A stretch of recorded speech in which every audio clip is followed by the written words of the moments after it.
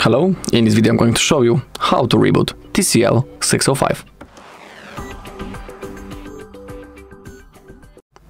Okay, so all we need to do is to open up the power menu first, and we do it by using two button combination. We need to click the power button and volume up button at the same time, just like that.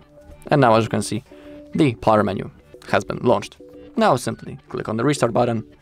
Now, as you can see, the TCL logo disappears, and within a second the device will be automatically turned on again and ready to use.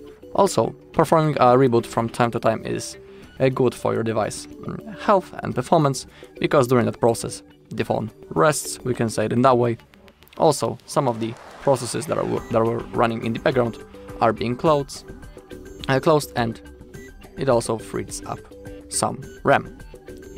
Alright, and that's all in this video. Thank you all for watching. If you found this video helpful, please leave a like, comment and subscribe.